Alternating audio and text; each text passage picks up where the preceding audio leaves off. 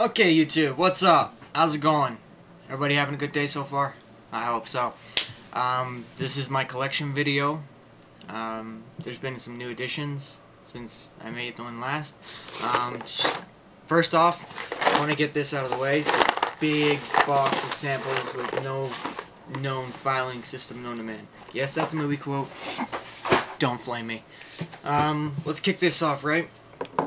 First bottle I got is Diesel's Fuel for Life. I like this packaging. It's a really good smell. This coat does come off. Kind of a sweeter, kind of like a licorice note to my nose. My next bottle is one that I've had since high school and I just can't, get rid of because of the memories. I don't wear it anymore. It's Kira it's fragrance from PacSun. I don't wear it anymore, but at the same time I've had too many good memories wearing that.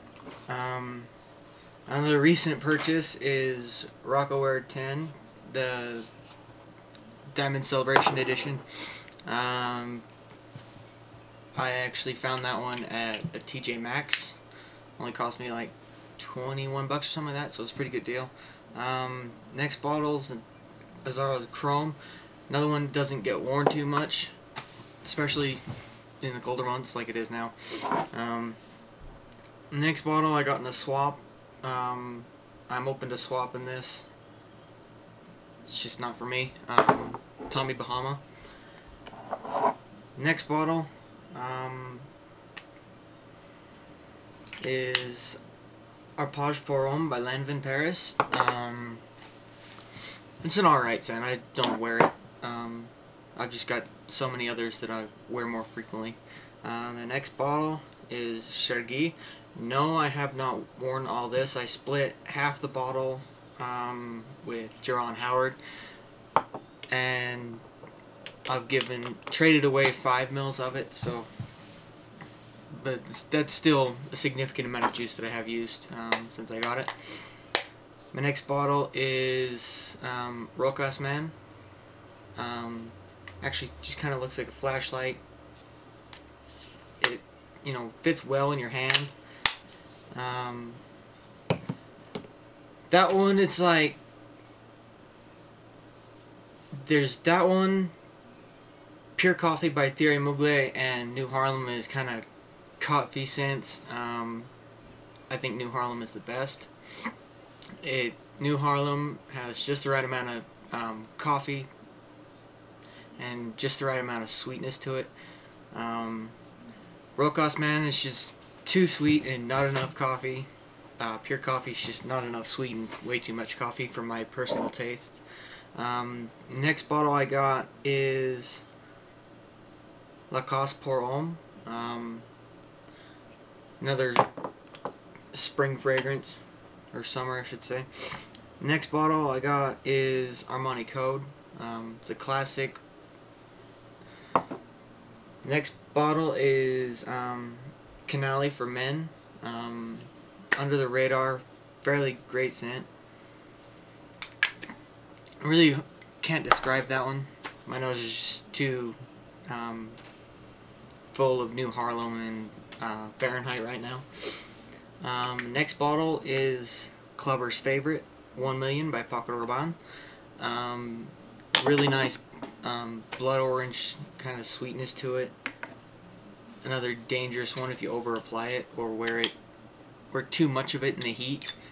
It will get cloying. My next bottle is Chanel Or Homme. I'd classify this as timeless elegance just because it's just a classic. Next bottle is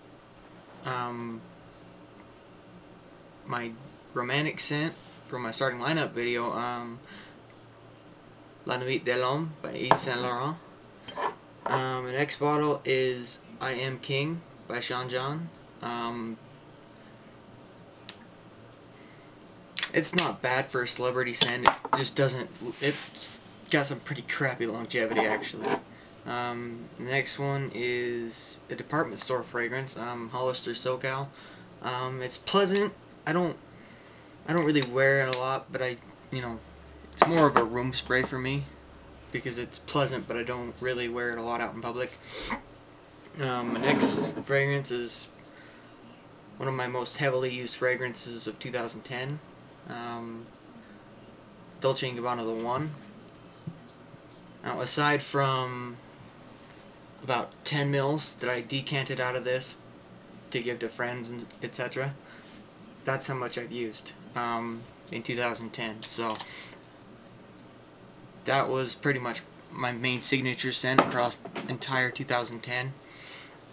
My next bottle is a bottle that I always have, a bottle that I had a smaller version of that I left in my car for a few months, and it ended up going bad because, the heat changes and whatnot. Listen, don't keep fragrances in your car. Some you might get away with, but you never know when it's gonna bite you in the ass. So that's Angel Men by Thierry Mugler. Next bottle is also by Thierry Mugler. It's pure malt. Very well done. I do have a backup bottle. That's the only bottle that I have a backup of right now. Next bottle is B-Men by Thierry Mugler.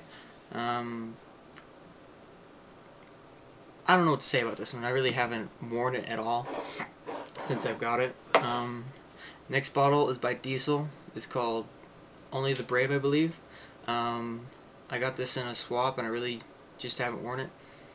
So I've just got too much other stuff that I'm enthused about right now. Next bottle is Green Irish Tweed by Creed. I do get solid longevity out of this. I'm one of the lucky ones, I guess. Next bottle is one that I actually just bought about an hour or so ago, I think. Yeah. It's Fahrenheit by Dior. I sprayed a little bit on my hand. Honestly, I don't know why I didn't buy it sooner. I do like that one quite a bit, actually. I'm glad I bought it. Next bottle is one you might recognize that will soon be out of my collection, I hope. I'm doing a giveaway soon, Burberry London. This one is like falling a bottle. You got your spice, you got your little bit of woods. It reminds me of a Christmas tree, really. Just reminds me of, the whole Christmas time of the year. I got a couple now. That's all my full bottles. Onto my splits and little miscellaneous decants that I've got. Aqua de Gio. I split it with a friend, just to help him out. And now he wants me to give him that for free. Go figure, right? Virgin Island Water by Creed. This one, it blends really well with my skin. Glad I got this from Will. Great splitter. I got a couple more splits that I participated with Will. The first one is Tonka Imperial by Guerlain. This is all I have left of 10 mils. So, and I got that around mid-December, so I've been using that one quite a lot.